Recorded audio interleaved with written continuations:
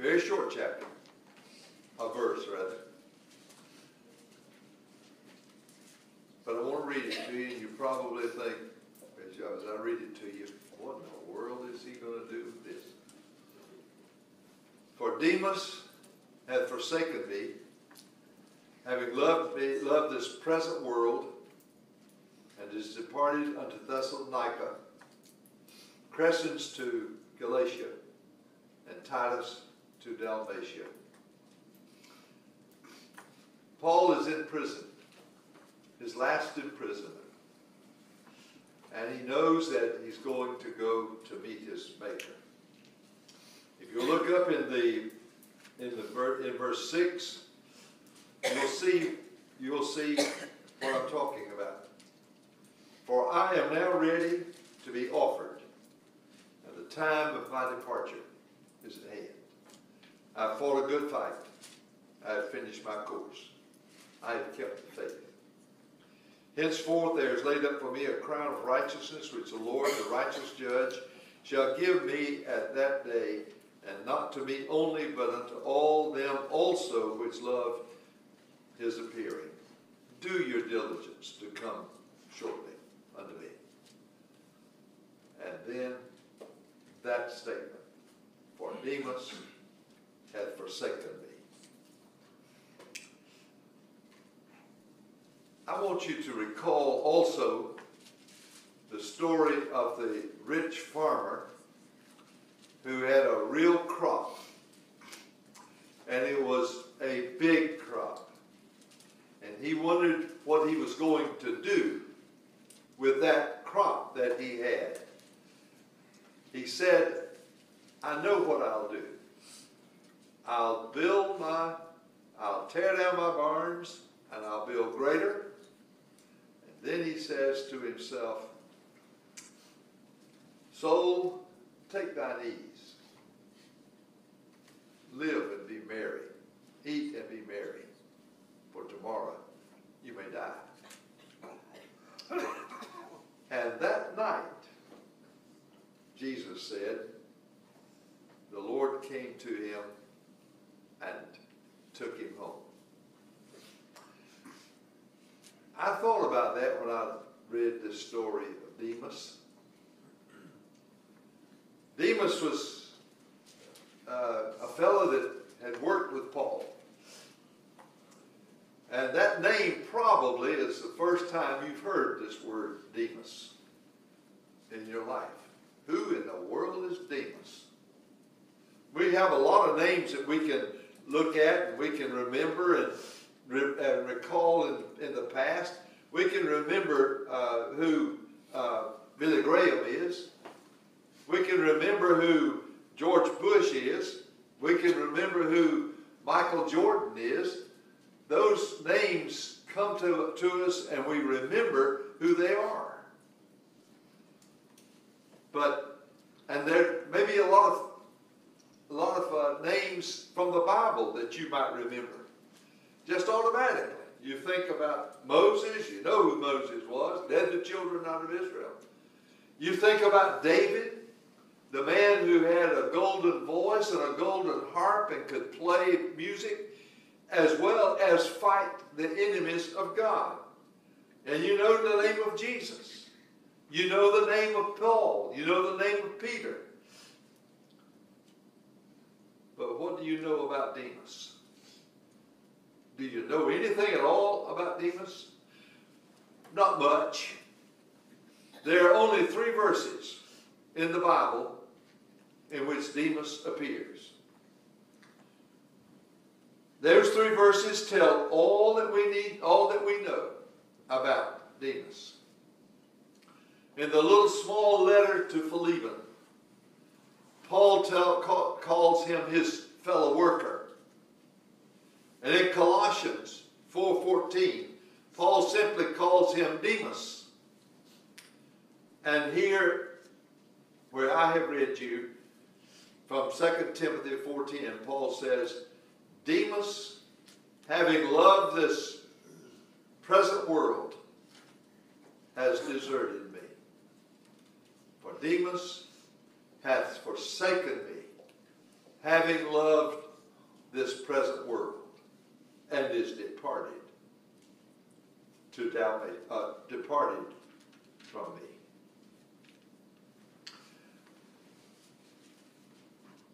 As I look at this about Demas, I find that there are three truths about Demas that we ought to know. I don't think it's a good thing that Demas did. Demas was Paul's associate, his fellow worker. Now we know about Titus, we know about Timothy, and those names are not strange to us. But Demas is a strange name because all we know about him was that he forsook Paul when Paul was in prison, probably for the last time and probably just before his crucifixion. But there are three truths that are revealing about you and me and the part of us that could be Demas. A good beginning is not enough. I have witnessed some good beginnings in my lifetime. I can remember when I was baptized. I was baptized with a man. I was 7 years old. I was baptized with a man, and he didn't change his pants when he went into the water, and he left his billfold in his pants. And the preacher, after he had baptized him, said, "This man is very serious because he even wanted his billfold to be baptized." I can remember that from that way back yonder. But I also remember what happened to him. I never saw him again after his baptism. He never came back to our church, but he was baptized. I've often wondered what happened to that guy. He had a good beginning. He started where everyone who wants to be a Christian must start at. He started with his baptism. But then he left. And nobody ever saw him. At least I didn't see him ever again. Didn't know who he was. But you know, all of us understand that it's helpful to have a good beginning. Every football coach in the nation understands the importance of that very first game, and you're getting a win. A win. That's the reason that Georgia, Florida State, and all of those guys look all across the country and find some sucker school who wants $300,000 to come and play them so they win the first game. Did you know that? Because it's a good beginning. It sounds good when you have whipped the school 46-0. And that's something that we know is the truth because of that. But and it's also good for us to understand that it's essential.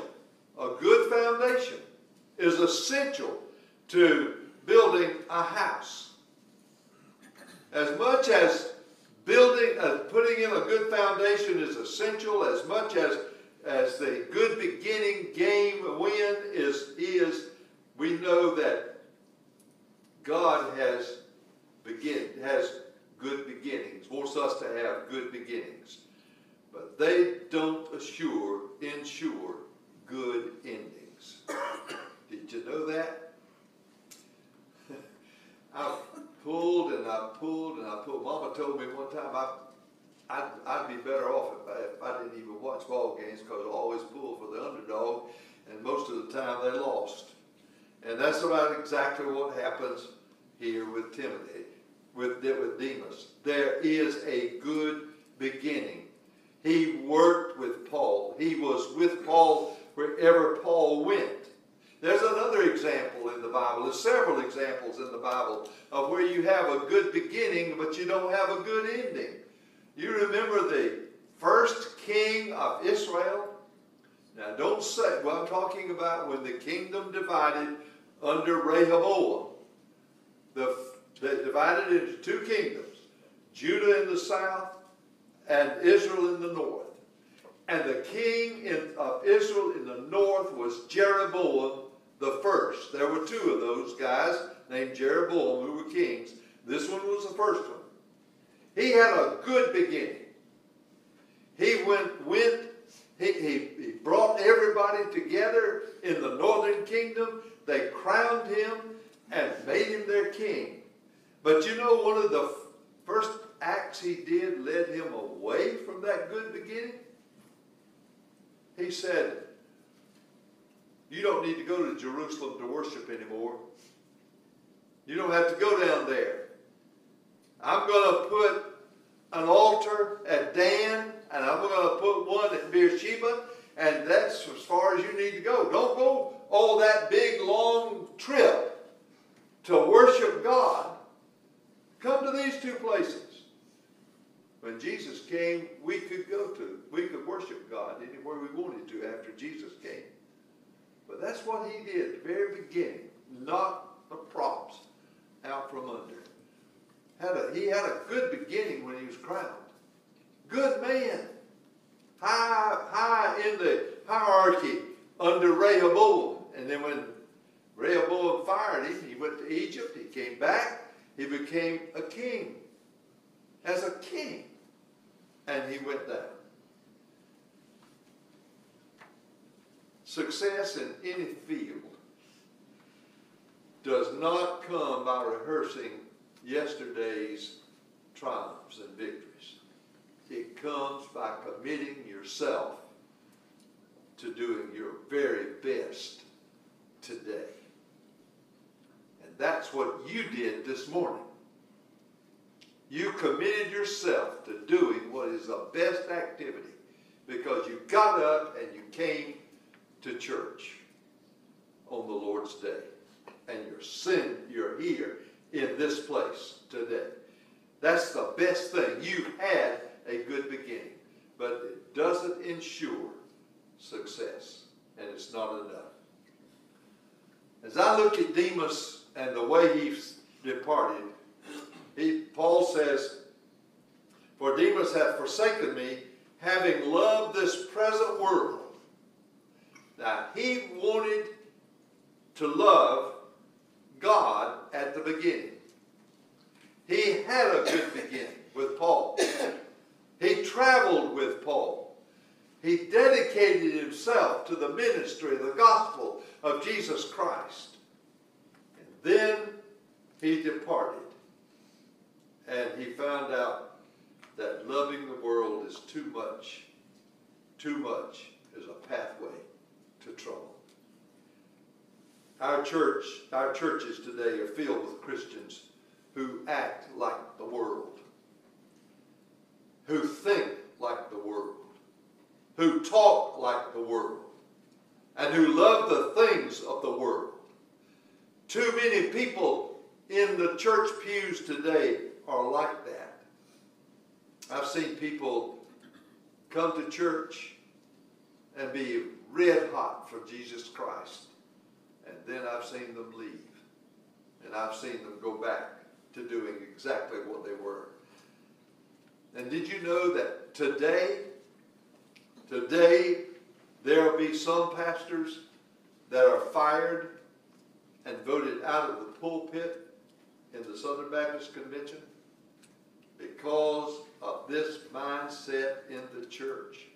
Success has to be for them more baptisms. It has to be more buildings. It has to be more budgets. And those folks who vote the preacher out don't realize that the church is best served from the pew than from the pulpit. You gain people to come here. They come here because you are their friend. They become a part of us because you have said something to them. Don't go out of here and say that the preacher didn't do so and so. The preacher is the reason that everything is going awry. Because they come because you are here.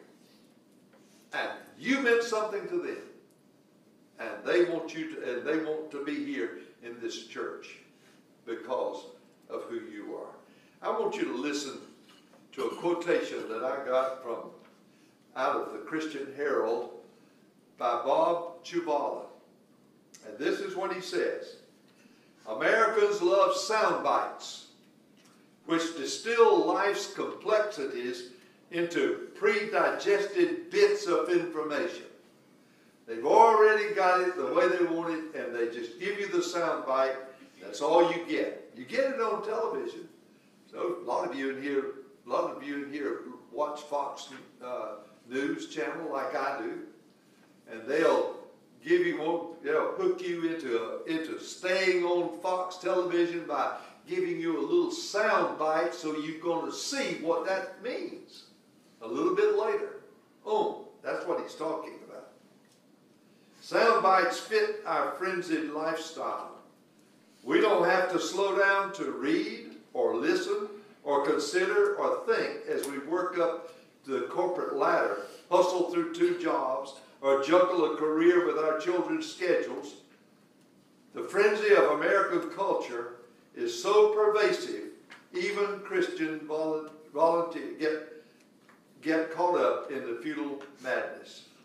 Pastors have difficulty finding volunteers to staff vital ministries. Christians say this church makes too many demands on their time.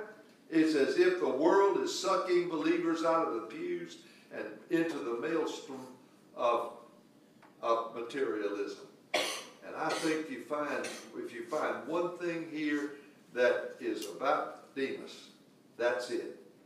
For Demas, Paul said, hath forsaken me, having loved this present world. I want to be where I want to be. And if it's not church, I don't go. Let me give you an example from a church that I'm talking about. I can't ever forget this. One Sunday, when I was at Norman Park, we had a good crowd of folks there on that Sunday morning. And there was to be a softball tournament for the 8th grade boys down in Thomasville, Georgia. Guess what happened to our congregation that Sunday morning? They were in Thomasville. Lots of them were in Thomasville. Now, I'm telling you that because I saw it with my own eyes. And I couldn't help but think about Demas, because it's more important to play softball, to teach those kids to play softball, than it is to teach those kids how to live. Do you understand what I'm saying? Amen. You come to this church in order to find out how to live. You come to this church seeking good fellowship to encourage you to go out into the world to live in the right way. But it was more important to do softball than it was to do church. Folks, loving the world too much is a pathway to trouble, and it'll get there. But look at the third thing that I see in Demas. And that is that no one is immune to what happened to Demas. Not even Jimmy Bowles. It could happen to me. Because I like the good things of this world, just like everybody else. You know? I mean, on a good day like today, if the wind weren't blowing, it'd be a wonderful time to go fishing. Look at the sun. Look at the time of the year. The speckled perch on bed now. The bass are just coming off bed now. The brim are getting ready to go to bed. I'm telling you, today would be a good day to go fishing. But I woke up this morning knowing that that temptation would never find fulfillment in my life, because there was a greater need in me to know how to live my life and how to react with other people than for me to go fishing today.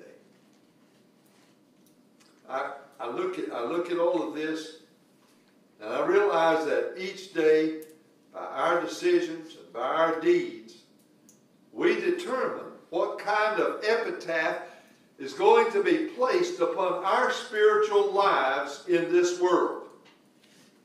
There are two epitaphs in these verses that I read to you just a few moments ago.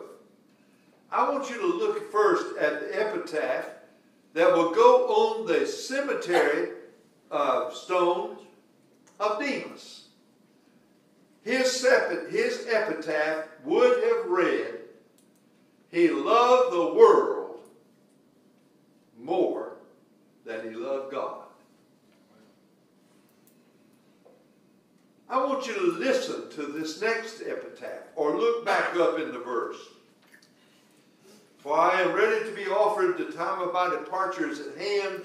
I have fought a good fight, and I have finished my course.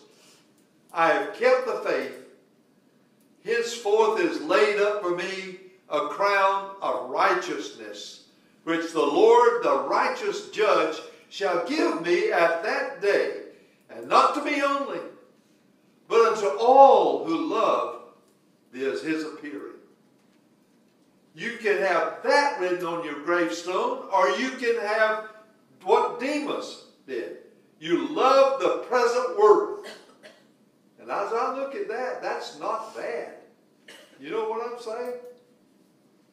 I can remember when I had to go get out in the early morning hours and have to go to the barn and sit down on a stool and pull that stool up under a cow's back hip and pull on her bladder and get the milk out. And I could do it with both hands at one time. Learned it really well as a young boy. You know what I'm saying? I can remember that time.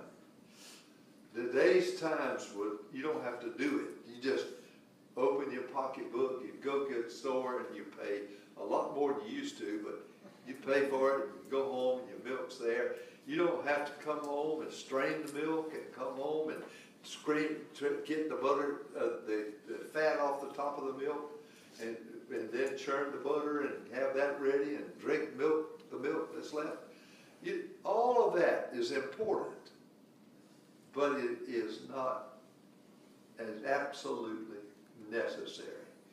There's one thing that is absolutely necessary to get to the marker that will be on Paul's grave. I have fought a good fight. I have finished my course, and I have kept the faith. I think that all of us in here can see that Demas had a problem. That Demas turned away from doing what God wanted him to do. I've often wondered and often thought about what would happen up in heaven when we get there. And God says to us, "I see that you were a church member, but you left it. You got tired of it. I see that you have been baptized, but then you got tired of it." It's amazing, isn't it? Demas has left me. He left me for the world. Would you bow your heads with me as we pray? Our Heavenly Father, we thank you for being our God, a loving God, who keeps us active, who keeps us going. Thank you so much for that. But our Father, I pray that we may understand that even in church, in our church work, in our church going, we have to find ourselves beating the air, so to speak. Boxing shadows. I pray that you would help us to lay down such activity and to recognize that it is our job to be where your word is preached with other Christians who love you just as much as we love you. I thank you for this church, and I thank you for the way they come and they attend the church. But Father, let us remember that a good beginning doesn't always mean a good ending. Thank you for letting us know this truth by your word. If there's anyone here who wants to accept Christ as his Savior, Lord, prick his heart today so he could come and join this band of people who have come to worship God and who come Sunday, day after day, Sunday after Sunday, to worship you. Thank you for being our God and our Savior. In Jesus' name.